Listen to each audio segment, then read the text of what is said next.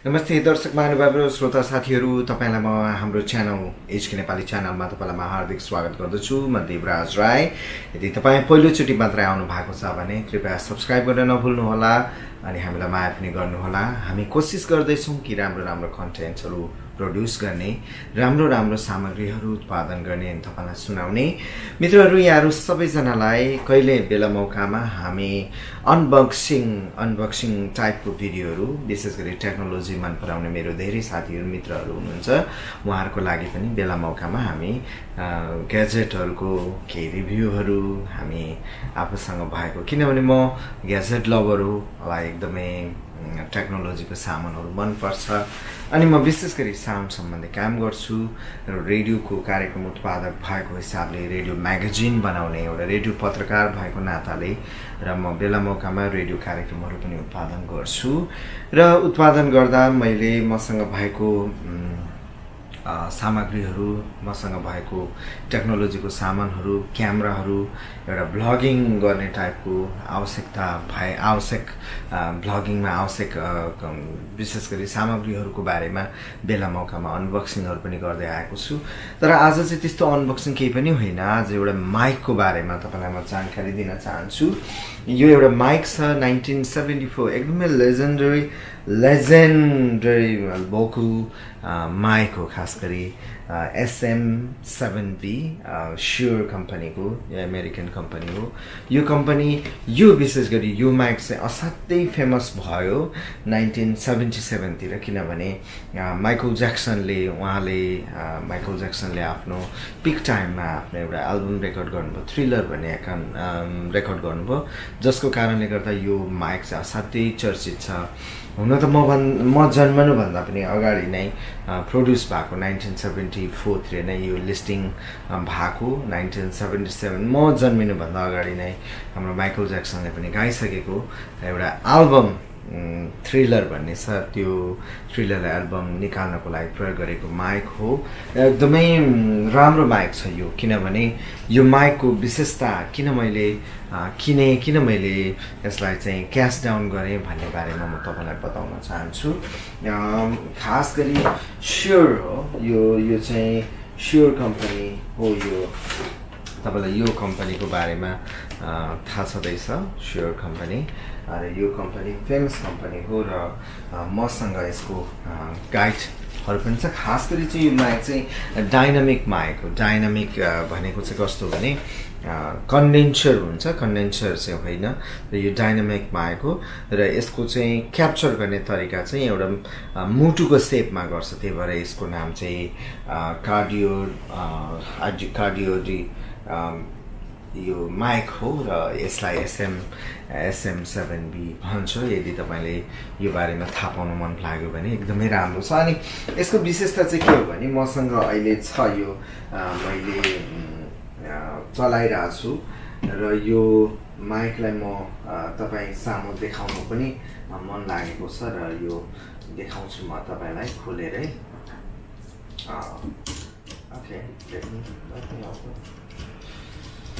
Okay, यो mic चाहिँ SM7B हो।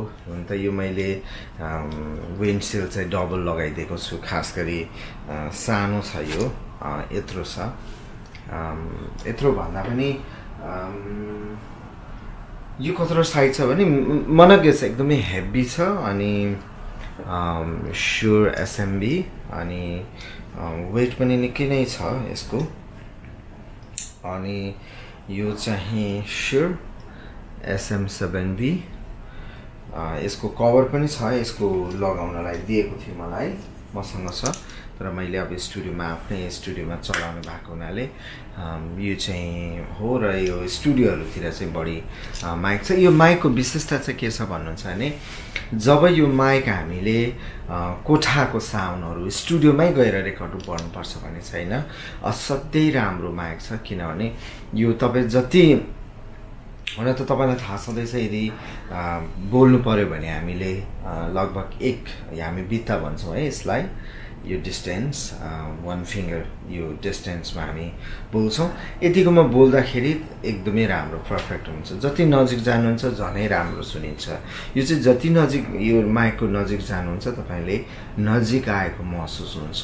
र यो माइकको विशेषता के छ भन्नुहुन्छ भने अरू साइडमा जस्तै यो साउन्ड यसले चाहिँ मैले किन किनेको भन्दाखेरि चाहिँ मेरो स्टुडियो आसपासमा अब रेजिडेन्सियल हो, स्टुडियो प्रपर साउन्ड प्रुफहरू छैन, केही पनि छैन, अनि हल्ला हुन्छ, बाहिरतिर टिभीहरू बजिरहेको हुन्छ, एयर कन्डिसनहरू चलिरहेको हुन्छ। त्यो एयर कन्डिसनको साउन्ड, बाहिरतिर पानी परेको साउन्डहरू, यो साउन्डहरूले चाहिँ हाम्रो अडियो रेकर्डिङमा चाहिँ एफेक्ट हुन सक्छ कि।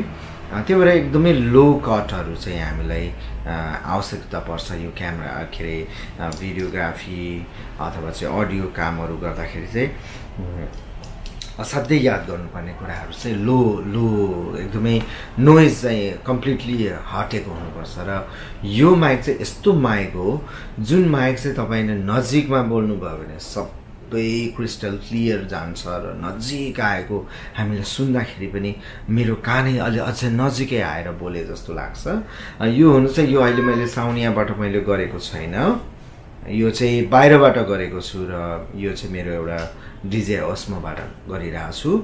र यो चाहिँ कस्तो छ भन्नुहुन्छ भने यो एकदमै नजिकमा बोल्दा नजिक आएर बोले जस्तो र अलिक पर लग्यो भने साउन्डै नआउने त्यो भएको हुनाले यसको यो चाहिँ विशेष गरी मेरो रेडियो प्रोग्राम छ हङकङमा चाहिँ यहाँको आरटिएचके रेडियो टेलिभिजन हङकङमा चाहिँ हङकङ सरकारले चाहिँ कम्युनिटी रेडियो प्रोग्राम प्रोड्युसरहरूलाई चाहिँ पब्लिकली अनाउन्स गरेको थियो। अनि पहिला धेरै अगाडि मैले लगभग 2-3 वर्ष कन्टिन्यू गरेको थिएँ, फेरि बिचमा ग्याप गरेर फेरि प्रोजेक्ट गरेर अनि हामीले गरिरहेको छौँ। र हाम्रो रेडियो कार्यक्रमको नाम चाहिँ टाइटल चाहिँ आवर हङकङ कनेक्सन हो। त्यही भएर मसँग अरू डिभाइसहरू पनि छ। यो म प्राय स्योर कम्पनीकै राम्रो चलाइरहेको हुन्छु। स्योर चलाउँदाखेरि चाहिँ जस्तै यो स्योर कम्पनीकै भयो भनौँ न, यो स्योर कम्पनीको छ। यो पनि वाटरप्रुफ र एकदमै यहाँ बोल्दाखेरि चाहिँ यो रिपोर्टर माइक हो र यो बोल्दाखेरि चाहिँ एकदमै जस्तै ओभर क्राउड एकदम धेरै नोइज छ, स्टेडियमहरूतिर बोल्नु पर्यो, एकदमै ओभर क्राउड छ भनेदेखि चाहिँ आफ्नो अडियन्स लाइभहरू गर्दाखेरि चाहिँ यस्तो माइकहरूले चाहिँ हामीले भिडियो प्रडक्सनहरू गरौँ वा अडियो प्रडक्सन गर्दाखेरि चाहिँ यस्तो माइकहरूले चाहिँ हामीलाई साथ दिन्छ। तर यो चाहिँ स्टुडियोको लागि मैले किनेको हो र यसको प्राइस चाहिँ यदि टर्मलीमा जानुभयो भने लगभग $3300 $33,380 हङकङ डलर मेरो विचारमा। अनि लगभग 3200 देखि 3300 भित्रमा पर्छ। सो लगभग 45,000 रुपियाँ जति पर्न सक्छ, 45-50 हजार। असाध्यै राम्रो रेडियो प्रोडक्सनको लागि यदि चाहिँ एकदमै राम्रो। अनि यो पनि राम्रो, यो चाहिँ स्योरको VP64AL हो। यो पनि पुरानो माइक हो र असाध्यै मलाई मन परेको छ। यसले पनि राम्रो दिन्छ, अलिकति वेट, एकदमै भिजेको स्वर, एकदमै राम्रो स्वर दिन्छ। र यो माइकहरू चाहिँ एकदमै याद गर्नुपर्छ। अनि म भिडियो प्रडक्सनहरूमा हिजोआज अलिकति अझसम्म राम्रो मैले गर्न सकिरहेको छैन, किनभने साउन्डहरूमा एकदमै म पनि स्ट्रगल गरिरहेको छु। अर्को यस्तो क्यामेराहरूको लागि पनि मैले यो चाहिँ भिडियोग्राफीहरूको लागि चाहिँ म यस्तोहरू युज गर्छु। अनि युट्युबको लागि पनि मैले खास गरी चलाएको। तर धेरै साथीहरूले सोध्नुहुन्छ मलाई, हङकङमा पनि सोध्नुहुन्छ र अडियो सम्बन्धी काम गरेको भएको हुनाले तपाईँलाई सेयर गरेको हो। अनबक्सिङ गरेर पुरा देखाउने इच्छा थियो, तर अनबक्सिङ गर्दाखेरि चाहिँ माफ गर्नु होला मेरो क्यामेराले, अनबक्सिङ गरेरै देखाउने चाहना थियो। तर म यस्तो हतार गरेँ कि मलाई त्यो खोलेर हेर्न नै मैले गर्दाखेरि त्यो अनबक्सिङ गर्नलाई कहाँ क्यामेरा सेट गरिरहने, कहाँ राख्ने भन्ने बारेमा मलाई त्यो धैर्यता नै मैले गर्न सकिनँ। त्यही भएर अनबक्सिङ भन्दा नि यो अनबक्सिङै भनौँ न। यस्तो छ है,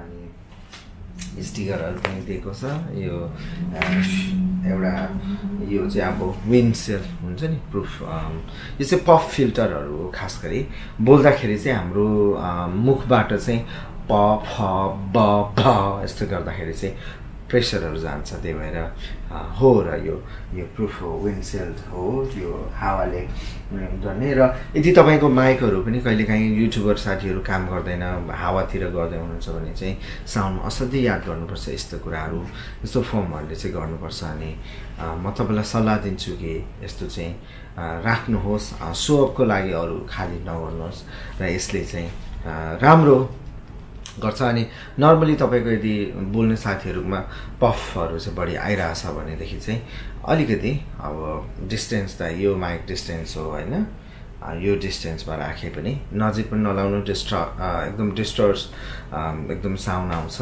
अनि टाढा पनि नराख्नुहोस् र एकदमै माइक ह्यान्डलको एउटा उपाय हुन्छ यति डिस्टेन्समा राख्नुहोस्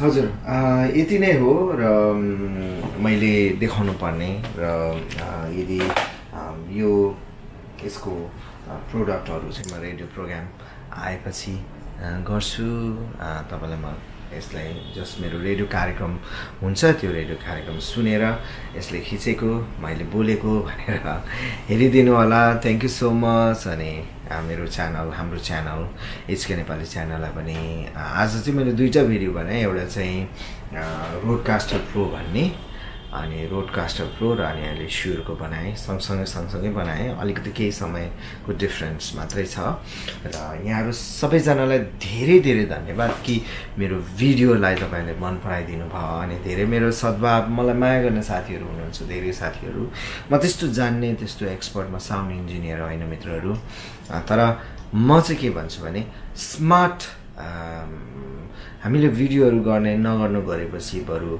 एउटा मज्जाले राम्रो किन्ने क्वालिटी किन्ने अनि स्मार्ट डिभाइस किन्ने सोच विचार गरेर किन्ने मैले हेर्नुस् मैले म भन्दा पुरानो लेजेन्डरी माइकलाई मैले किनिराछु हुन त यो बीचमा यसलाई अपग्रेड गरेको छ यसले बीचमा उनीहरुले चाहिँ वर्तमान सिचुएसन सुहाउँदो बनाएको छ तर मेन जुन एउटा फ्रेम छ त्यो चाहिँ पुरानै हो सो मित्रहरु इन्जॉय मलाई देखाउन मन लाग्यो अनि तपाईलाई शेयर गर्न मन लाग्यो आशा छ कति साथीहरु चाहिँ यस्ता डिभाइसहरु मन पराउनुहुन्छ अनि साउन्ड चाहिँ एकदमै राम्रो सुनियोस् भन्ने म चाहन्छु अनि त्यही भएर मैले किनेको छु र यहाँहरु सबैजनाले यो भिडियो हेर्दिनु भयो मन पर्यो भने प्लिज एक लाइक दिनुहोस् अरूलाई शेयर त अब सबैले मन पराउँदैन नि यस्ता कुराहरु तर जसले हेर्नु भयो अनि जसले मलाई सुन्नु भयो म देवराज राय तपाईहरुप्रति आभार व्यक्त गर्दै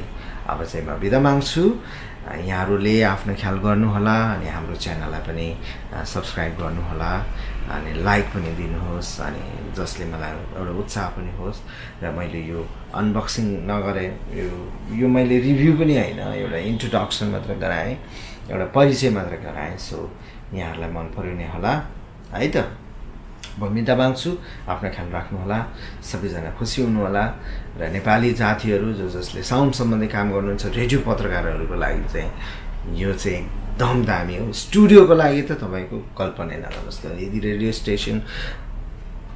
स्टेशनहरु गर्दै हुनुहुन्छ रेडियो नेपालमा प्रशस्त छ मलाई लाग्छ कि अफोर्ड गर्न सक्यो भने यो चाहिँ प्रोफेसनल रेडियो स्टेशनहरुतिर चाहिँ प्राय जस्तै यही माइक देखेको छु जुन डिजिटल रेडियो स्टेशनहरुमा जब म जान्छु उनीहरुले यो लगाएर आउँछ तर प्राइस चाहिँ असाध्यै महँगो छ र पनि नट ब्याड है त थ्यांक यू